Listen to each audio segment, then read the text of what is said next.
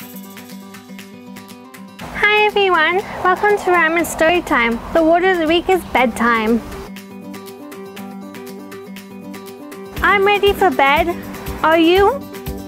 Preschoolers need about 11 to 12 hours of sleep each day, which can include a nap.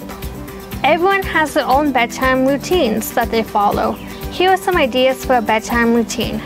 Having a nice warm bath. Having a delicious and healthy snack. Reading a bedtime story.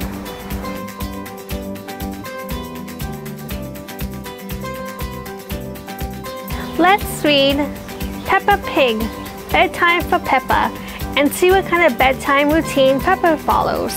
Peppa Pig, Bedtime for Peppa by Barbara Winslow.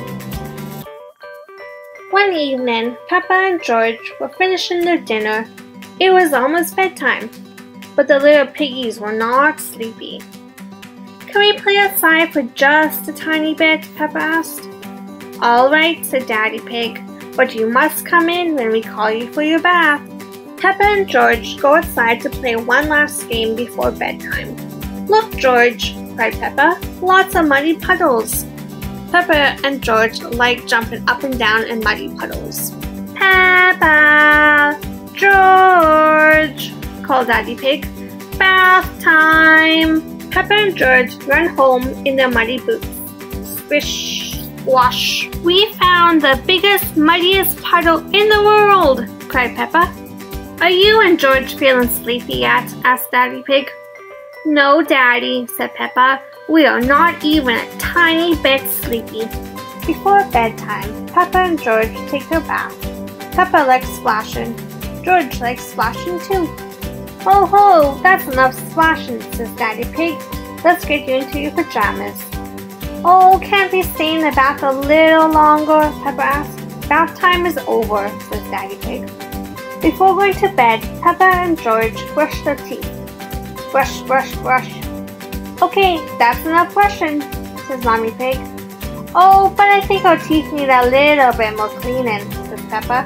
Snort. "When you're in bed, Daddy Pig will read you a story," Mommy tells them. Peppa and George like stories. They hurry into their beds. When Peppa goes to bed, she always has her teddy bear tucked in with her. When George goes to bed, he always has Mr. Dinosaur tucked in with him. "Are you feeling sleepy now?" Daddy Pig asks. "No, Daddy," Peppa says. "We need lots and lots of stories." "Daddy will read you one story," says Mommy Pig. "What story would you like?" "The Red Monkey book, please," says Peppa. Peppa and George like the Red Monkey book. So Daddy Pig reads them the story of the Red Monkey. Once upon a time, there was a red monkey. He had all sorts of adventures. After every adventure, this red monkey would take a bath, brush his teeth, and go to sleep. When Daddy Pig finishes the story, Peppa and George are fast asleep. Good night, Peppa. Sweet dreams. Peppa must follow a strict bedtime routine. She must take a bath, brush her teeth, read a story, then get tucked in by her mom and dad. What kind of routine do you follow before bed?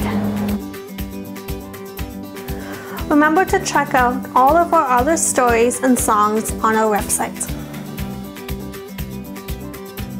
Another great idea to add to your bedtime routine is sing a song. Let's sing Frere Jacques. Are you sleeping? Are you sleeping, Brother John? Brother John, morning bells are ringing, morning bells are ringing, ding dang dong, ding dang dong. Frere Jacques, dormez-vous, dormez-vous, salut la Medina, ding dang dong, ding dang dong.